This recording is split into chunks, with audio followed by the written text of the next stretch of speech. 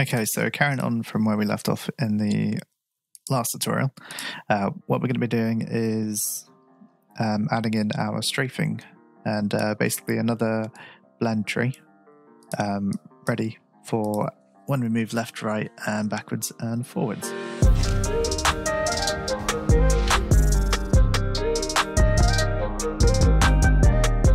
So firstly, what I'm going to do is I'm going to make sure the movement offset's set to 1. And I'm just going to look for is target mode. Just going to go ahead and tick that. So now if we hit play, you can see that the player follows the camera. So now we need to implement these animations. So what we're going to do now is I'm going to create a new blend tree. I'm going to call this targeted movement. Alright, so I'm going to go into this blend tree and we're going to actually add another parameter, another float for horizontal.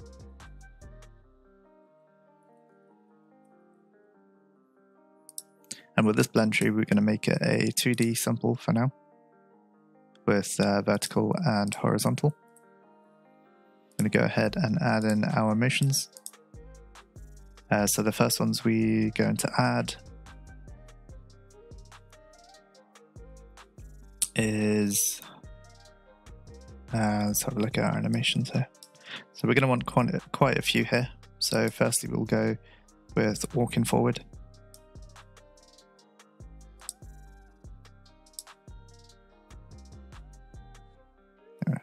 We'll also have our idle.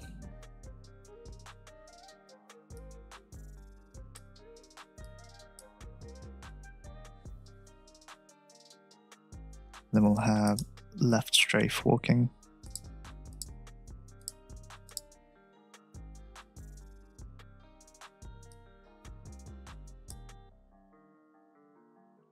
Right strafe walking. And walking backwards.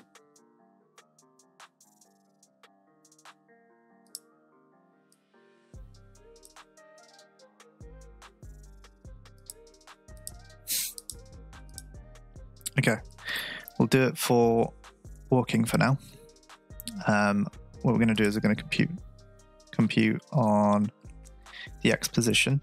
So our X is basically, if I, for instance, show you here, our X is using vertical. So that'll be just like we computed the others. We're going to be computing the X position from the velocity Z. Basically, our walking forward and everything is set. Walking left, we'll just set that to 0, and walking right, we'll set that to 0 as well. Walking backwards, we'll set that to, we'll leave that as it is. That's perfect. Idle will always be 0. Okay, so now to do the Y, we're going to compute position Y from, and we'll say velocity Y instead. We'll check if that's the right one. Looks like it isn't, so we'll just do the same Y position from velocity X. Okay, that seems a lot better. So walking backwards, I'm going to set to 0. Walking forward 0, idle 0. And we're just going to use these two here. So walking left is -1, walking right is 0. So I'm just going to go ahead and hit play, and we'll take a look what this looks like as I start moving things around.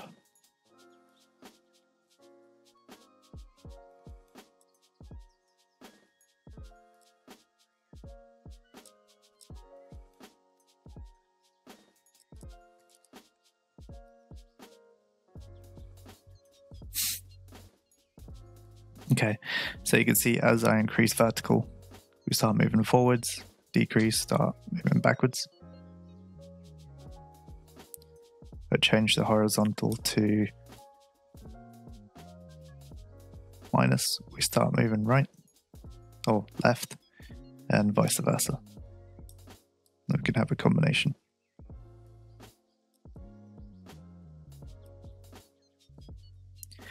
Alright, so what I'm going to do now is, because the strafing speed is the same, I'm going to make sure that our walking left and right is the same.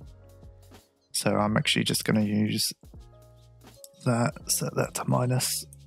So our walking left is going to be the same as right, just so that it's equal here.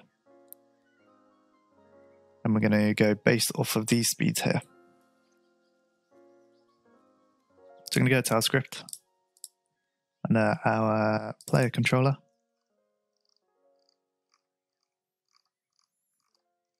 And what we're going to do is, in our is target mode here.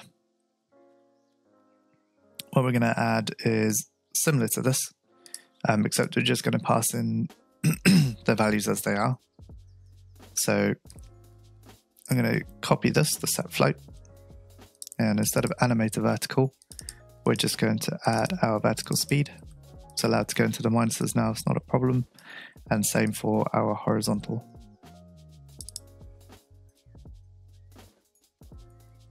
And horizontal speed. Okay, so firstly, let's just take a look what this looks like. We're going to go back into our animation tree here. And we're going to add a switch.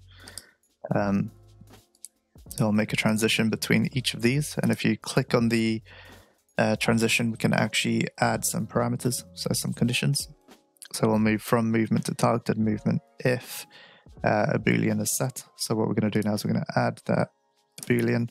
Just going to call it is target mode.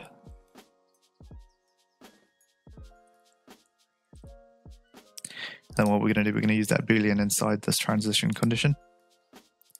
And say if is target mode is true, it'll transition to targeted movement, and we'll just do the opposite, back to movement. I'm going to add another condition. Is target mode false, and we'll move back. I'm also going to untick the box that says has exit time, because we just want it to do it instantly. Just like that. Okay, so now we've got that set up. We need to set this programmatically as target mode. So I'm actually going to come in to movement here. I'm just going to do our animator. So our character animator dot set bool, and then the name of the bool, so it is target.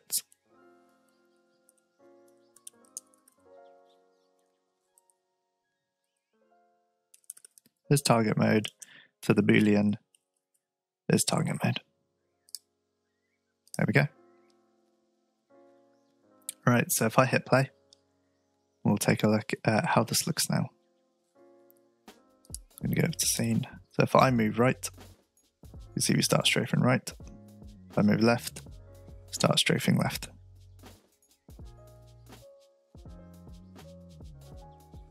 Then you can also move forward. And you can also move backward.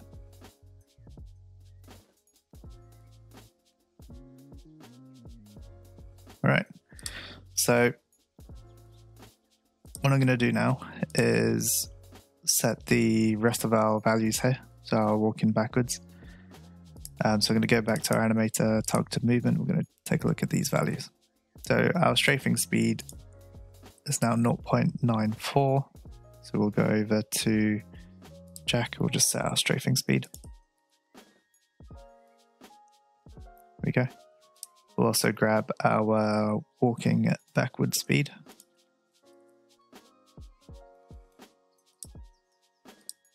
To Jack. So we got walking backward speed. It is installed as a negative here, so we'll just pop that. What I've also been doing is only taking it to the last 2 decimal places.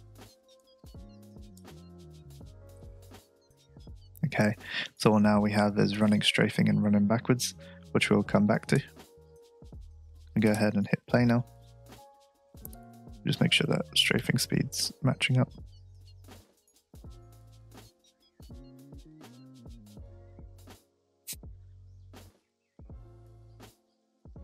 Okay, that seems to be good. However, we also need to do it for our running speeds. So I'm going to go back into our blend tree here, and I'm going to add in our running. So I'm just going to add another blend tree here for our left strafe.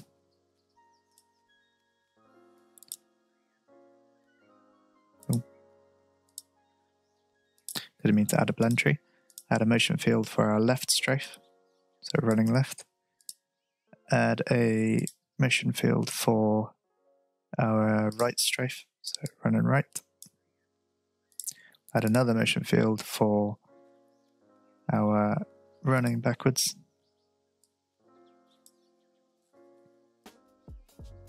And another motion field for just our running. Yeah. There is no sprinting when we're in targeted mode, so we don't have to worry about that. We will need to compute all the positions again, just to keep it all lined up. So we'll do that now. So we'll compute the X positions with the velocity Z. And we'll compute the Y positions from the velocity X. Alright, so things to bear in mind: idle, we'll just set that to 0 on both, so it's directly in the middle. Walking forward, position Y will set to 0. Walking left, position X 0. Walking right, position X 0. And then what we'll do is we'll also set, we'll change our strafing speed to match our walking left. Walking backwards, the position Y to 0. Let's see, I'm only giving them movements in their actual axes that they're supposed to be on. So running left, the position X to 0. Same for running right. Running backwards, position Y to 0. Running forwards, position Y to 0. Okay, I'm going to match these up just like I did with the strafing, the walking strafing. So we can grab our speeds from this now. So we'll go to Jack and we'll just change these. So our new strafing speed.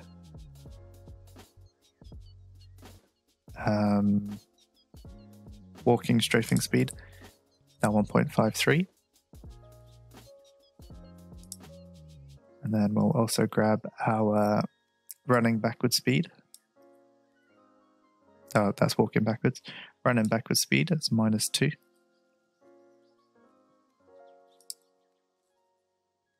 We should have running backward speed 2.7. We'll come back and reduce them to the right decimals in a minute. Running forward is 3 point, which I believe we already have. Running speed 3 point, yeah. So it's just running strafing, which I was pretty close anyway. Actually, I think as soon as we reduce it to the right decimal places, we're spot on. So I'm just going to reduce all of these to 2 decimal places. There we go. I believe they are all set now. So if I maximize, oh wait, let's, what we'll do is we'll watch it in the animator as well. If I hit play, you can see the animator will kind of visibly show you what it's moving to.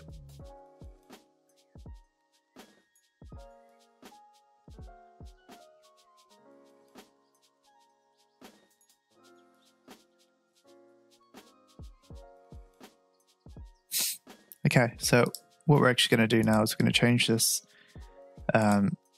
to freeform directional. Let's see how this looks now.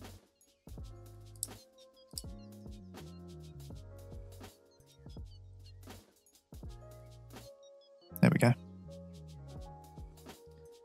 So you see we're using all the running animations now.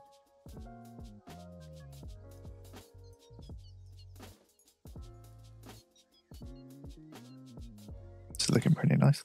If I hit Control, we go into our walking animations. Cool.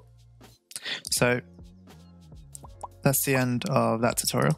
We will obviously start matching up the speeds a lot better later on with a few more tutorials.